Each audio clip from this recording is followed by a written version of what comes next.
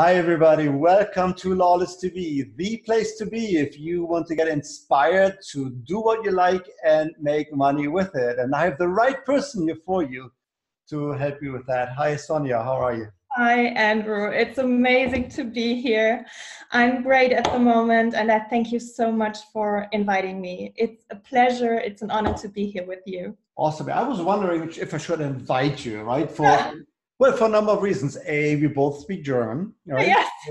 So I think what we want to do, we will have a little experiment, right? So we will conduct this in German and English, so however that works, right?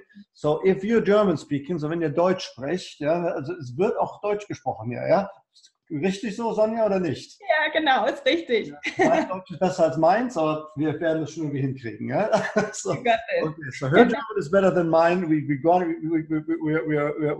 make it work. But Sonia, you are a life success coach, and that's the other reason why I didn't know if I wanted to talk to you is because we're doing the same thing, right? So you empower people to make money with what they love, right?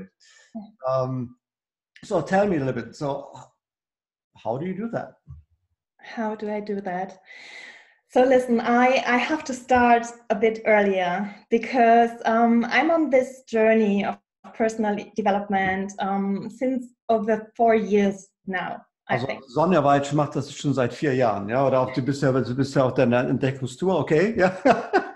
And initially I started to overcome my own fears. So when I studied architecture, and this is about 15 years ago, I had a breakdown. So I suffered from panic attacks, from fear, from depression, and that really knocked me out for a while. So what was the breakdown? So als du so depressiv warst, ja, was war der breakdown? What was the breakdown of your depression? Yeah, the breakdown was I was such a perfectionist. I hustled. I did so much. I worked a lot, and my breakdown was that I couldn't move any longer. I had this panic attack, the first one, and I felt this fear, and I was so overwhelmed that I wasn't able to manage my daily stuff.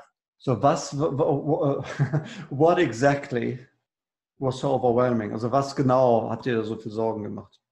I was so afraid of failure. I was so afraid I'm not good enough. I was so afraid I would not be able to achieve my goals. And so many things came around and crushed me like a wave. Okay, so how did you recognize? Because like depression comes in like gently, right? So suddenly you're at that low, right? So also Depression entwickelt sich ja langsam. Was war der Moment, wo dir klar war, das ist nicht richtig oder das ist nicht das, was du willst? So what was the moment you realized, yes, I'm depressed. I need to do it. I don't feel well, and I need to do something about it. Yeah, listen, there have been some signs, and I didn't want to recognize. It was on the physical base. Yeah, my body showed me that I did too much and that I hustled a lot, but I didn't want to see it.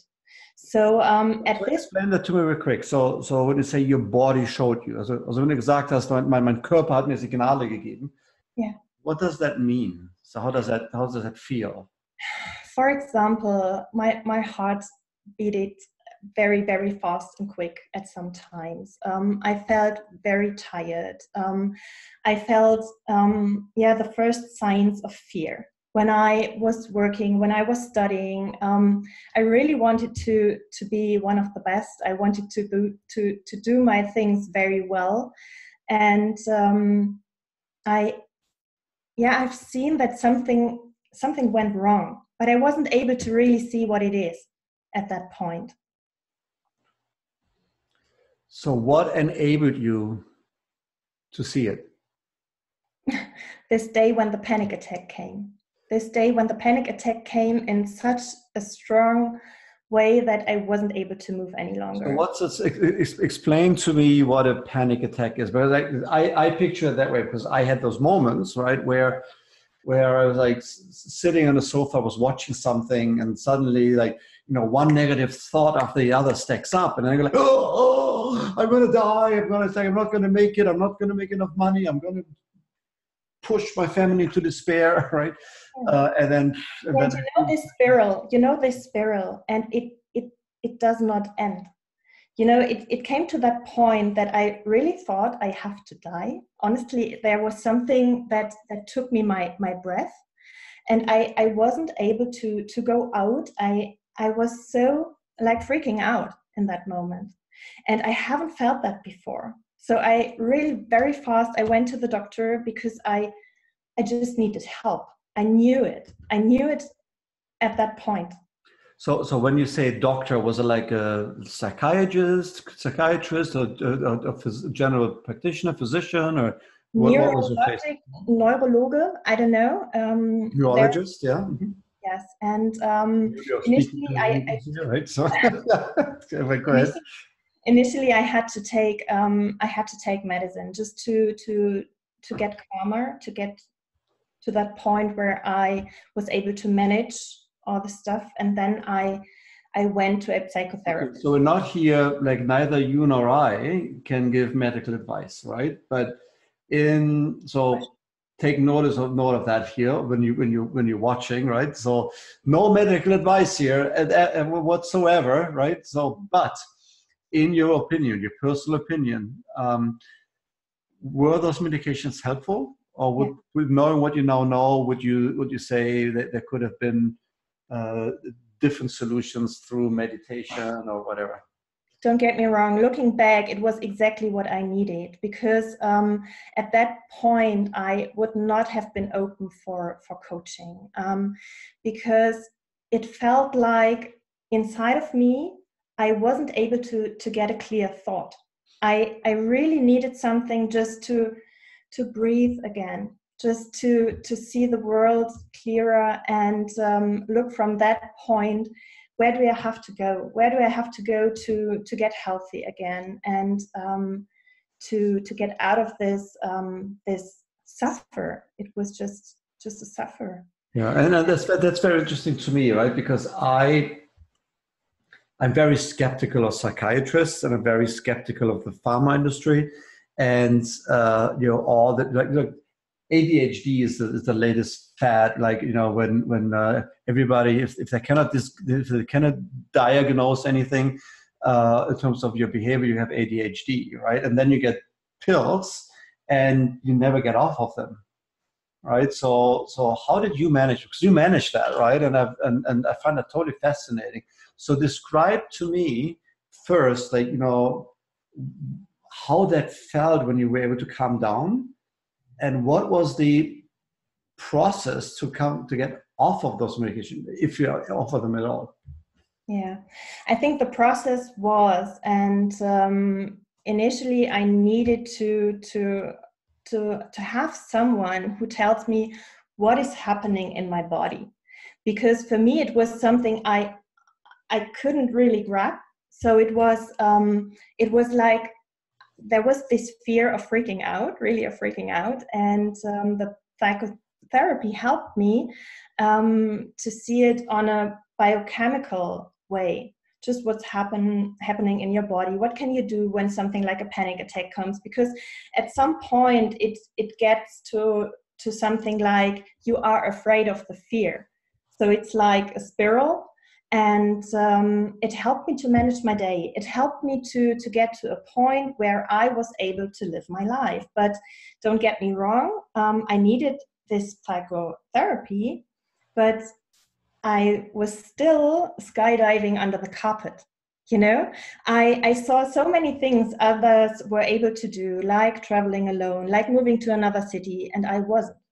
And from that point on, I was searching for something else. And that was 4 years ago. So I decided to walk on this path of personal development, because I wanted to expand my horizon, and I wanted to really play full out. What was that aha moment where you said, you know what, enough, I need to be on a different path?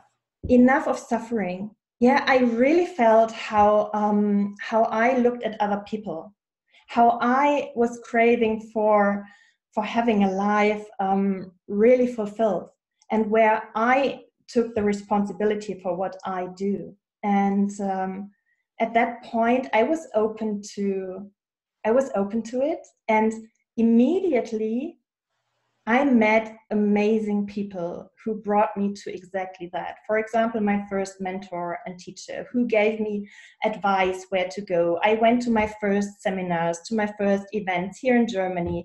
Last year, I went to Tony Robbins the first time in New York. And really, I figured out so many things that worked for me.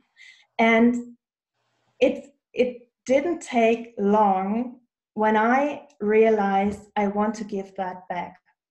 I really felt how empowering it is to give back what worked for me and to empower other people to work as a coach. And, you know, this year I realized I was already working as a coach for my first mentor and teacher. And there was this calling. I heard it so loud. You know, maybe you know what I mean, this calling that said, I have to grow my own business. I have to step up. I have to bring my heart message into the world and to give others the opportunity. And to give back. Totally right, and that's true for most coaches, right? They become coaches because they have overcome certain obstacles, either with or without help, right?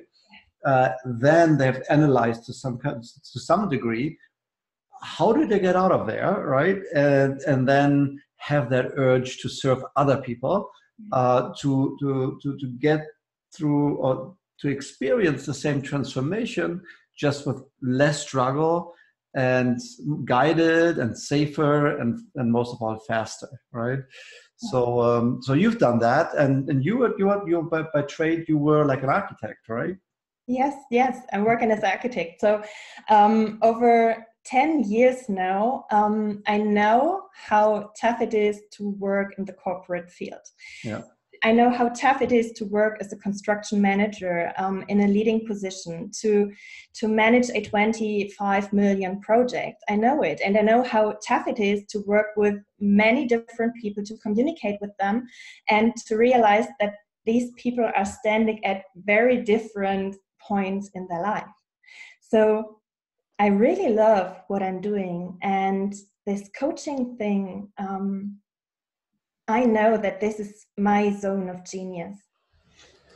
Okay, so you fix yourself, right? You analyze what happened. You build a program. You educated yourselves on, coaching practices and so on, right? So, how do you help now? So, what do you do to help people that are in the position that you were in? Just make it easier for them. Yeah. So this year, as I told you, I realized I have to grow my own business. And I realized that it was me standing in my own way. So I was asking myself, am I good enough? Do I have everything I need? Am I really prepared in a perfect way? And honestly, you cannot be. So what you really need to achieve your goals is you have to take massive action. And the only thing you really need to know is, where do you want to be? Which person do you want to be? You have to know exactly and very clear what your vision is.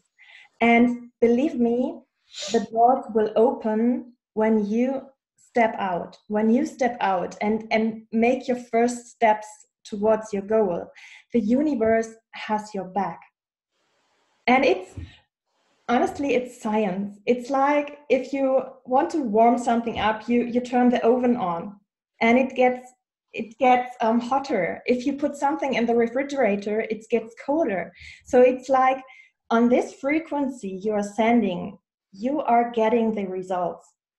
If you are asking yourself, how can I get there? Do I have anything? Oh, I'm not good enough. Maybe those thoughts are like totally useless, right? So here, like for everybody on the call also, right? Not on the call, on the who watches the video, and you can do that too, right? So just so that we can demonstrate it, right? So Sonia, think about like real hard about a problem right now that you want to solve. Just think about it real hard. I'm thinking about it. Okay. Did anything happen? So if you had farted, right, then maybe like your cat or whoever else is in the room would have moved. So, something would have happened. So your farts are actually more successful, more effective than your thoughts, right? So, and that puts things in perspective. And our thoughts are like, have you ever farted? Have you ever smelled somebody fart? And um, What do it's, you say? have you ever heard somebody fart? Fart? What is fart? Oopsen. Oh, yes. Have you ever smelled somebody else's fart and you said, "Oh, that stinks"? Yes. Then you smelled your own, and you were thinking, "It's not so bad." Yeah, have you or no? Yes. And that's exactly what happens to our thoughts, right? We're like, those are our own farts, and like, it's not so bad, even though they stink, right? So, and we also know they don't do anything but bring you down. And in order to get out of that, we need to take action, right? Yeah. And that's, I know what you do, right? That's Yeah. precisely what you And you described. have to ask smarter questions. Yeah, you have to know very clear where you want to be, because in this case, when you step up, when you say, okay, how can I achieve it and how may it come to me easily? You step up from this lower frequency on a higher frequency. And so you're ready and open to see the doors getting open, because then you're sending on a higher frequency and the results are in comparison to that. You know what I mean? Yeah. Yeah. And then you don't have to know the way, because many people are stuck because they think I have to know where I have to go. The only thing you can do is you don't have to do it alone. So search someone who is at least one step ahead, who has gone the way you want to go.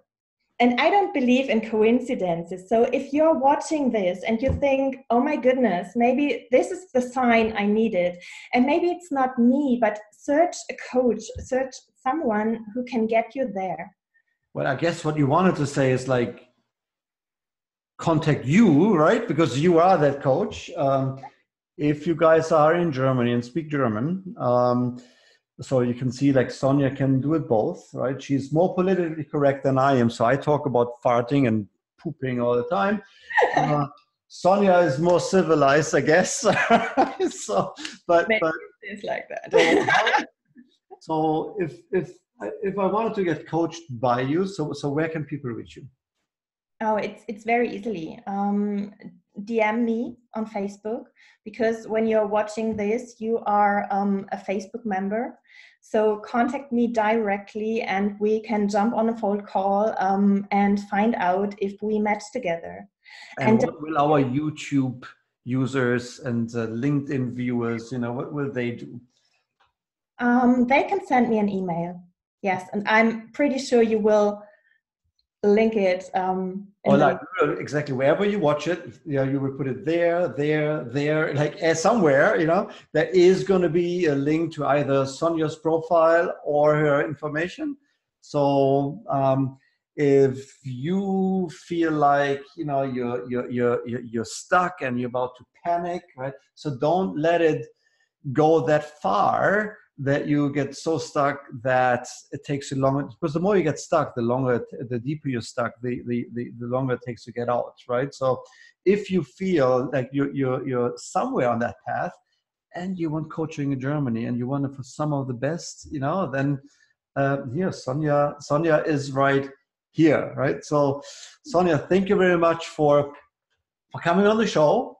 It was And a pleasure. I Honestly, my friend, thank you so much. you too. I know we will have you. Again soon. And in the meanwhile, you can also hear when you're out there, leave comments, right? Contact Sonia, take action. Yes, ask anything you want. And I think you will meet with them once, right? For free. Is that what it is? Or Yes, we have a strategy call just to figure out if we fit together, what stands in your way exactly at that moment, and what are your big, hairy, audacious goals. okay, so strategy call with Sonia, and between now and then, right? Remember to live, to matter, and stay amazing. Okay, bye. Where is it? Here. Bye. Bye.